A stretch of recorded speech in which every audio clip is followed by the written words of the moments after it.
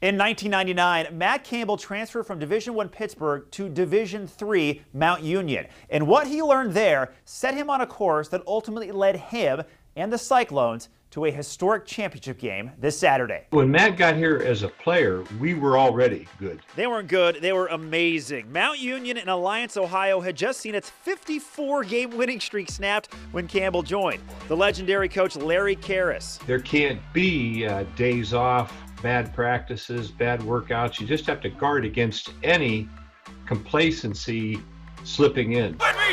Campbell soaked it all in. He joined that sort of environment as a player and thrived. The coaching staff there, the people there, obviously some of the teammates there, it was about relationship and trust and culture. I could see that he had outstanding leadership skills.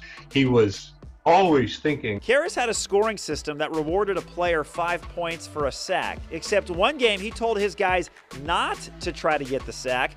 But Campbell, the ultra-competitive D lineman, wanted his points. So he went to you at halftime and said, basically, what, Coach? I don't care. I'm going after him, or what? Hey, Coach, come on. Let's reassess this. I prevailed at that halftime discussion, though. He was always thinking about what might help our football team, and he's even willing to share his thoughts with his head coach at halftime if he thought it was pertinent. When you play defensive end, and sometimes I have to reiterate this message to some of our guys, you do what's best for the team. And I think that was probably the teachable moment for a young Matt Campbell at the time. Campbell helped lead his team to undefeated championship seasons in 2000, 2001, and again in 2002. He was part of the 55-game winning streak, still the longest in college football history.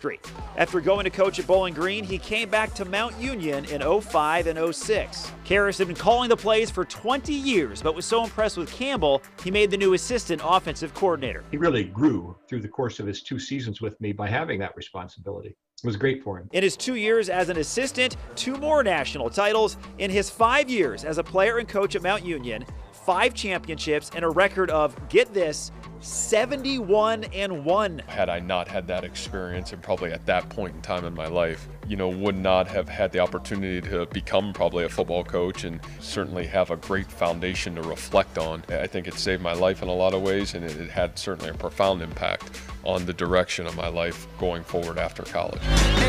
Campbell has now coached the Cyclones. We all cheer for him. To their first Big 12 championship game. He understands the entire relationship between the component parts of championship football. Now this is cool. Campbell's current offensive coordinator Tom Manning also played at Mount Union, and Oklahoma defensive coordinator Alex Grinch was Campbell's teammate at Mount Union for 2 of the championships. So the connections run deep. Kickoff Saturday, 11 a.m. in Arlington.